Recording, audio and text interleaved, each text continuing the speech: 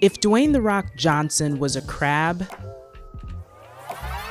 So I was on Facebook the other day and I came across this picture. It's a family that looks like they're at some sort of picnic or cookout, and they're surrounded by giant prehistoric dinosaur-looking crabs. Turns out these are coconut crabs, aka robber crabs, aka basically dinosaurs. So I've been seeing pictures of these crabs on the internet for years, and I always thought, okay, like this is Photoshop, there's some sort of perspective thing going on. No. These crabs are actually this big. Turns out, coconut crabs are the largest invertebrates on land. They measure up to 40 inches from leg to tip, and they can weigh up to 10 pounds. 10 pounds. They can weigh 10 pounds. Let's move on. As if it's not bad enough that these crabs are 40 inches and 10 pounds, they're actually swole, like swole in real life, as in they can lift up to 66 pounds. 66 pounds. The average 8-year-old weighs 57 pounds. When they're fully grown adults, these crabs go from a light brown to a deep purple. So you've got 40-inch, 10-pound purple crabs that can lift 8-year-olds. My favorite thing about these crabs is that they can live to be 60 years old.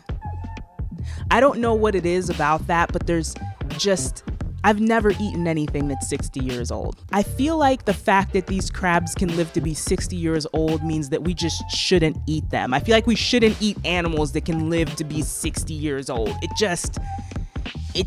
I feel like it already expired, you know what I mean? It just feels like if you turn the crab over, it would say best buy, and that best buy date already passed if you're eating a 60-year-old crab. At 60 years old, this crab has already been around, you know, it's seen things, it's been running these streets for a minute. And when I say running these streets, I really mean running, like they run. I'm good. They can have it. Wherever they're at, whatever they want, they can have it, because I can't be involved. How do you even grab this? Like, how do you defend yourself against a swarm of 60-year-old crabs that can collectively probably pick you up and carry you away? I don't have any advice for you. I don't know exactly how fast these things can run, but based on this video, I'm good. And it's running backwards. This is an alien. So, what do these crabs eat? Great question. They eat fallen fruit, nuts, seeds, and coconuts. That's why they're called coconut crabs. They eat coconuts. When was the last time you ate a coconut? I'll tell you about the last time I ate a coconut. I had to hit it with a hammer. So let's pull over for a second and talk about exactly how strong these crabs' pinchers are. This crab has a pinch force of about 3,300 newtons. Hyenas, tigers, and lions generate about 4,450 newtons when they bite down. In case you're wondering how you measure the strength of a crab's pinch, this is how you measure the strength of a crab's pinch. This is part of someone's job. They actually also eat meat. They're carnivores. What type of meat do crabs eat, you might ask? Great question. Everything. Turns out they are ruthless predators. They eat rats, birds, and other members of their own species. How do they do this? Well, most of the time they burrow underground, like under a log or in a hole in the ground or behind some foliage. The thought alone of being like a small mammal just minding your business, walking through the woods or wherever these things live, and you're walking past what you just think is a giant log, and out from under it, this claw. In 2016, one of these crabs was documented attacking a bird. Let me just try to explain exactly what happened in this incident. So a researcher saw the crab slowly climbing up a tree. I don't know if I mentioned that they can climb trees. That's how they get the coconuts down. So the crab is climbing up this tree, inching towards a bird called a red-footed booby. And it inches towards the bird, and when it gets to it, this poor bird just minding its bird business, the crab lunges at the bird, claw first, and snaps its wing. Naturally, this bird with a newly broken wing falls out of the nest and onto the ground. This crab just casually descends from the tree, just climbs down and goes up to this bird that's frantic and flopping around and breaks its other wing. By the time it breaks the bird's second wing, other crabs have arrived because they can smell blood. They can smell blood. And these crabs, about 5 of them, rip this bird to shreds. The crab can smell blood. I'll never eat at Red Lobster again, I promise. I just don't want any of the smoke. It's a 10-pound crab, up to 40 inches long. Bite force, a little less than a hyena, lion, or tiger.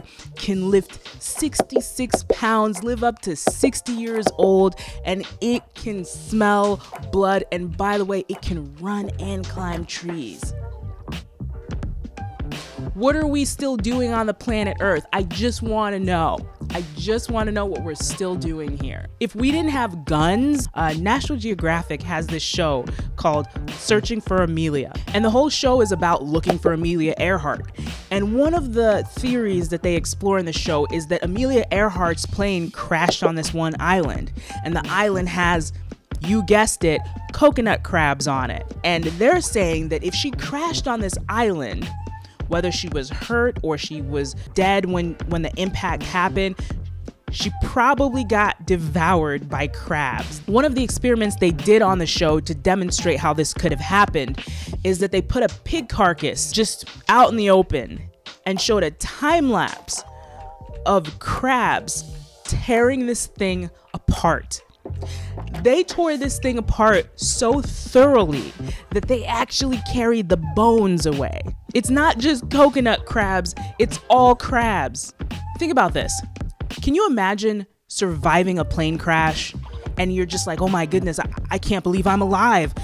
But you know, you got like broken bones, there's blood everywhere, and you're just like so thankful that you actually survived. And you hear something and you look up and you're like, Are those crabs? Are they carrying Cheddar Bay biscuits and dipping sauce? Why is one wearing a bib? Unlike Red Lobster, you come to realize that you're the food. That's what they think happened to Amelia Earhart. I just want the crabs to know that I never liked Red Lobster.